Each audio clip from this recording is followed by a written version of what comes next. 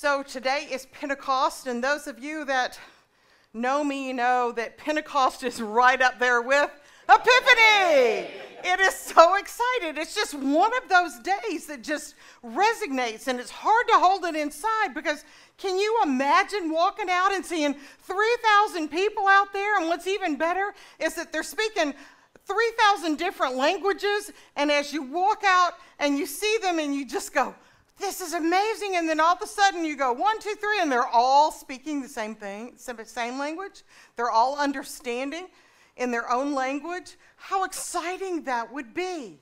I can remember going over to the Holy Lands and having the opportunity to spend a worship service in there, and when it came time to do the Lord's Prayer, there literally were people from all over the world in that worship service. And the pastor instructed us to speak the Lord's Prayer in whatever language was our home language.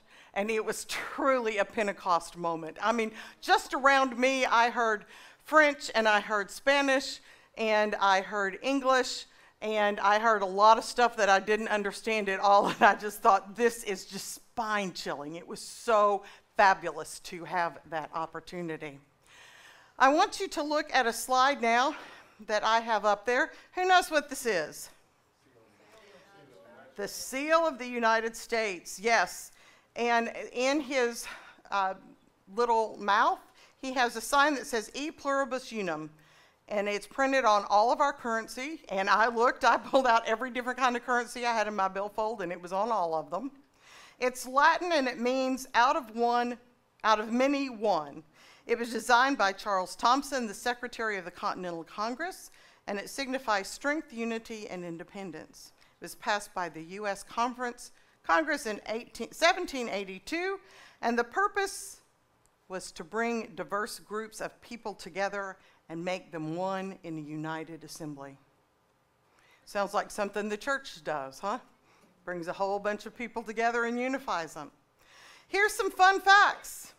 In the eagle, the talons and the arrows and the olive branch, you see down there at the bottom, those signify war and peace. War with the arrows and peace with the olive branches. The original bird was not the eagle. Benjamin Franklin wanted it to be the turkey. So we could be gobbling all the time. In The Wizard of Oz, the scarecrow gets his diploma from E pluribus unum University. It's important knowledge to have there. The 13 is used repeatedly throughout this symbol for the 13 colonies of the United States, and who can guess what they were? Do you remember the 13 colonies? Delaware, Massachusetts, Virginia, North Carolina, yeah, New Jersey, yeah, yeah, yeah. Rhode Island, no, Maine didn't make it. Connecticut, that was the last one. Yeah. All right. Connecticut, Delaware, Georgia, Maryland, Massachusetts, New Hampshire, New York, New Jersey. There's a lot of new there. North Carolina, Pennsylvania, Rhode Island, South Carolina, and Virginia. All right, so there's 13 stars in the crest, 13 stripes on the shield, 13 arrows in the left talon, 13 olives and olive leaves in the right talon, and 13 letters in the motto, E pluribus unum, out of one many. There is your history lesson for today. Out of one many. In our gospel today, Jesus is with the disciples, and he's offering them peace. And this actually takes place on Easter Sunday. He has died, he has come back to them, and they are afraid. They do not want to leave, they are paralyzed. So he says, peace be with you, and he brings on them and asks them to receive the Holy Spirit. Now this is where I get into this theology nerd stuff, and I think it is so cool. He uses the word enuphusin, and it's the only time he uses it in the New Testament, and it's Greek, and it means to exhale. And the only other time it is used in the Bible is its sister word in Hebrew, when God picks up the earth creature out of mud and he exhales life into it. How cool is that? It's only used twice, once when God is exhaling life into the earth creature, and once in the New Testament where Jesus is exhaling life into the disciples and giving them the Holy Spirit. I just think that is so cool. So there's a concept here that's called social death. And this was the first time I had heard this particular word used this way. And social death is when you are paralyzed because of your circumstances. And that's where the disciples were. They were paralyzed because they were afraid they were going to be killed if they went outside for being Christ followers. So throughout history, it's the inability to give a full-throated voice to one's identity, to have to hold back part of who you are. And it's experienced in history as slavery, as captivity, or as marginalization.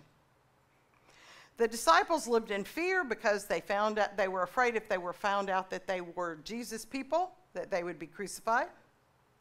But Jesus' breath transforms their fear as they are given the Holy Spirit. In our second reading from the book of Acts, we're transformed a mere 7 weeks after Jesus' death. So we go from Jesus' death in the gospel and the day of, and then we go to 7 weeks later, which is Pentecost, which happens to be 50 days because Penta means what? 50. So it's 50 days in Pentecost. So we're still in Jerusalem. So we were in Jerusalem for Jesus and the disciples being up in the room, and then we're 50 days later, and they're still in Jerusalem. But the reason they're still in Jerusalem is because there were 3 big Jewish celebrations that they had, and this is Shavuot. Have you heard of Shavuot? Okay, so Shavuot is actually the feast for the harvest. And so this is so cool too, because they're there for Shavuot, the Feast of the Harvest, to bring stuff from the harvest, to put it down, the first fruits of it. And the idea is if we give God the first fruits that come out of our harvest, then what God's going to do is make the rest of the harvest be really good. We're going to get the right amount of sun, the right amount of rain, the right amount of everything else. And so it's on this celebration, this Feast of Harvest, that God sends Pentecost. So with these 3,000 people, God's going to grow this amazing church. With 3,000 people, God grows this amazing church that's lasted over 2,000 years. Now that's some return for your offerings, isn't it? Wow. So it's so exciting that this is happening on this Pentecost day. And there's another word that I want to lift up, and it's called the theophany. And theophany is, theo is God, and ophany is to show, so it's to show God. And so when Moses goes up on the mountain and gets the 10 Commandments, what we're told is that there's this loud noise, and that there's fire, and that there's wind. And we're talking about when Pentecost happens. There's the show of the Holy Spirit, and we see fire, and we see wind, and we hear a loud noise. So again, the original, yes, it was written on stone, of the 10 Commandments, again, is a picture-perfect thing on Pentecost. What happened on the Mount Sinai is happening again when the Holy Spirit comes. I just love these connections between the two that way. So what we have at the time in this point is we have the social death and the stifled breath, because the people before the Holy Spirit came couldn't talk to each other. Their languages were mixed. They couldn't figure out what one was saying, and then the Holy Spirit comes and suddenly they can hear in their own language. So again, the stifledness is taken away. And then we go into our first reading, which is from 2 Corinthians chapter 12. And by this time, the church has gone from Jerusalem, which is in Asia, and it has gone over into Europe. And in Europe, we are sitting in Greece, And so this is where Paul is talking to the church of Corinth. He is sending this letter to the church of Corinth, and he's saying there are so many different spiritual gifts that everybody has, and you are not going to believe this, but the church of Corinth, there were actually people there complaining and saying that their spiritual gift was better than another. Can you believe people would act that way in church? That people would say, oh, the music department is more important than stewardship, and stewardship is saying, no, if you don't have money, then you can't have music. People would never behave that way. But they sure did in the church of Corinth. So Paul is writing them this letter saying, what we need to do is we need to work together. There's no gift that's better because all of you were given these gifts. And it's up to you to use these gifts, but these gifts come straight from the Holy Spirit. And those of you that are familiar with Martin Luther's Small Catechism, you will know that in the third article of the Apostles' Creed, this is immediately what came to your mind, right? That the third article of the Apostles' Creed said we cannot come to God by ourselves, we can only come through the Holy Spirit. So we see the Holy Spirit working in the disciples with Jesus' exhale of breath. We see the Holy Spirit working on Pentecost with the Holy Spirit coming in through the breath. And then we see the Holy Spirit working again with this church in Corinth because they did turn around and they did start working together because we wouldn't have been here because it went from Corinth all the way out. From Asia, it went into Europe, and then it went down into Africa, and it went all over the world. So we have one body and we have many parts, and we're going out there to make a difference. And here the Holy Spirit is exhaling the eternal life into the people of Corinth, saying there's not one better than the other, that we all need to work together because I want to give all of you eternal life. So the people in Corinth had to die to pride, they had to die to selfishness, and they had to die to arrogance. A concept, again, referred to as social death or stifled breath. It's the inability to give a full-throated voice to one's identity, experienced throughout history as slavery, captivity, and marginalization. E pluribus unum, out of many one. Out of many societal deaths comes one life in Christ. In our scriptures today, we talk about the gifts of the Holy Spirit and how Jesus gave the Holy Spirit to the disciples to unify them with peace when they were slaves of fear, and how the Holy Spirit united the church to become one on Pentecost when they were slaves to language barriers, and how the Holy Spirit united the church of Corinth when they were slaves to arrogance, selfishness, and pride. E pluribus unum, out of many one. Out of many societal death comes one life in Christ. Oftentimes, we that are privileged don't realize how our privilege blinds us until the Holy Spirit comes and opens our eyes. Sometimes we don't even realize that we are blinded to the societal things that affect other people. Last week, Danny and I and Karen were at Synod Assembly, and they were trying to let us vote on apps on our phone, but the technology didn't work. I know, can you believe that, technology not working? So they had to go old school, and they pulled out these cards that said yes on them that were green for go, and no that said red for stop. And so when they said what we were going to vote on, they would tell us to get our cards out and get ready to do that. And so we were sitting on the third row back. Good Lutherans didn't want to sit on the front row. But apparently that hadn't been taught to the Hispanic population because they were all on the front two rows. Made us feel comfortable. So the Hispanic population's there, and the bishop just offhandedly, he said, okay, everybody, we're going to vote. Go ahead and get your green cards out. And you could hear this gasp from the front two rows. And they were honestly scared. And they said, nobody told us we had to bring our identity with us. Because a green card to the Hispanic population says if you can be here or not. And the bishop, you could see it in his face. He's going, he knew he had offended or he'd scared them more than anything. It wasn't offending, it was scaring. And then he goes, I am so sorry. And so after that, he was very careful to say, get your yes and no cards out. But we don't even realize what we're doing when we do it. Because we stifle people's voices. And we don't even know we're doing it. Not even on purpose at times. Sometimes it's on purpose. But we have a tendency to do that because we just don't understand. And it happens in all walks of life. It happens for people that are bigger than other people. It happens for people that are smaller than other people. It's not about hair color or eye color or skin color. It's about it not accepting people the way they are. And Jesus is going, the Holy Spirit came for everybody. Christ came for everybody. This is not just about a few.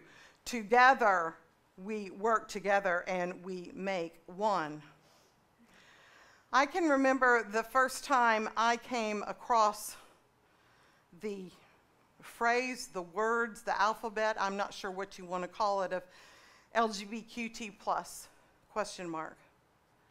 I honestly, I knew what part of it meant, but I didn't know what all of it meant. So I called my husband and I said, have you heard of this? And he said, no, I've never heard of this. So we called our almost 40-year-old son, who's a pastor, and said, can you explain this to us? And he knew what it was. He knew that the L stood for lesbian, that the G stood for gay, that the B stood for bisexual, that the T stands for transgendered, that the Q stands for questioning, that the I stands for intersect. And I said, wait a minute, I was following you till then, but what does intersect mean? And he said it's an adjective used to describe a person with one or more innate sex characteristics, including genitals, internal reproductive organs, and chromosomes that fall outside of traditional concepts of male or female bodies. Do not confuse having an intersex trait with being transgender. Intersex people are assigned a sex at birth, either male or female, and that decision by medical providers and parents may not match the gender identity of a child. Not all intersex folks identify as being part of an LGBTQIA+ community. And instantly I said, one of my very, very, very good friends from a very, very, very long time ago, we're talking almost 50 years, her first child was born with this. And she had to, within 24 hours of having her very first child, decide if this child was going to be male or female. He had ovaries and he had testicles, but he didn't have, they had to decide immediately how he was going to urinate because they had to go in and automatically make that. So that's what intersect means. Then asexual. And asexual, again, the person just doesn't experience attraction to males or females. It's not there. And then there's non-binary. And these are people that are not male or female. They may use different terms to describe themselves. Sometimes they're called genderqueer or agender or bigender or gender fluid. These terms don't mean exactly the same thing. It's just kind of a group that's put in there. And then there's the pluses. And these signify all the gender identities. Some people just want to be thrown into a plus just because it's easier for them. And so then our son went on to tell us that in today's version of 1 Corinthians 12, that it would read, just as one body has many members, and all the members of the body, though many, are one body, so it is with Christ. For in one spirit we are all baptized into one body, heterosexual or LGBTQ+I, Anglo or person of color, we are all made to drink of one spirit, e pluribus unum, out of many one. Out of many societal death comes one life in Christ. E pluribus unum, out of many one. It is the crest on the United States. But do you know where it came from? Anybody know where this came from? At the time it was made into the crest, it came from the Gentleman's Magazine of the early 18th century. And in this Gentleman's Magazine, every year they would do a special issue that was comprised of the best articles for the previous year. And so they would call this the E Pluribus Unum magazine. So Pierre Eugene Smitier originally suggested the motto in 1776, but it goes back even further. It's found in St. Augustine's Confession book number 4, in case you want to go home and look it up. And that was in 397 to 398 after Christ.